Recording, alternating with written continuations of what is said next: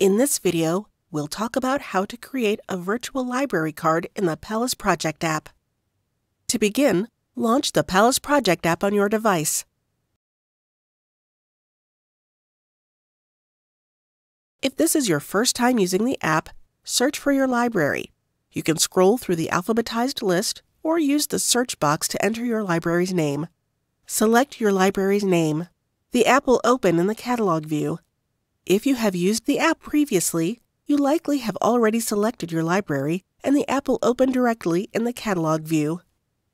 From here, select the Settings icon located on the bottom right of the screen.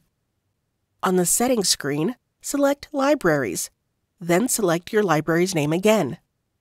Select Create Card under Don't Have a Library Card? Follow the on-screen instructions for creating your virtual library card. The app will ask to use your location when you are creating a card. You must allow the app to verify your location to create a virtual library card. Please certify that you are in an approved geolocated area to access the app. Follow the prompts on screen to allow the use of location services while using the app. Location services can be turned off after your card is created, if you like. If you accidentally said no to allowing location services, they can still be turned on. On an iOS device, select Open Settings in the on-screen notification. Select Locations, and then select While using the app.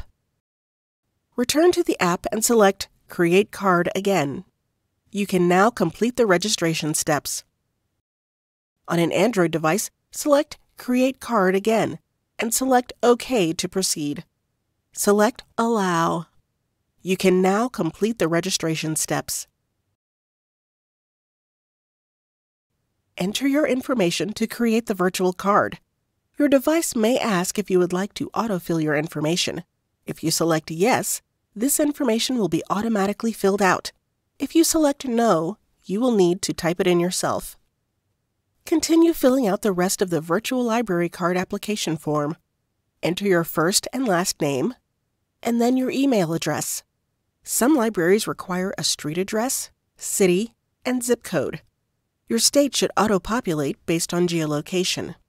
Then, enter your password twice. You must be currently physically located in the city, county, or state for which you are making the card. Once your card is made, however, it can be used anywhere. You will need to complete the CAPTCHA at the bottom to finish the form. You are now ready to submit the application. After submitting the form, you will receive an email verifying your card information. This email contains a verification link that must be clicked to finalize the creation of the virtual library card account. Please note the library barcode will be included in this email. You may also go to your personal space to manage your account by clicking the link in the email. There, you can manage your information or even reset your password. To reset your password in the app, select Forgot your password. You will be prompted to enter your email address. After you do, you will receive an email from no-reply@lyricysttechnology.org. If you do not see this email, be sure to check your spam folder. Open the email and select the link. You will be sent to a password reset page. You will now be able to log into the library to check out books. When prompted, enter the library barcode provided in the verification email and the password you selected during the application process.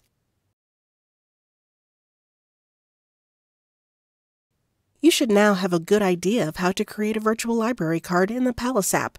For more information, visit thepalaceproject.org.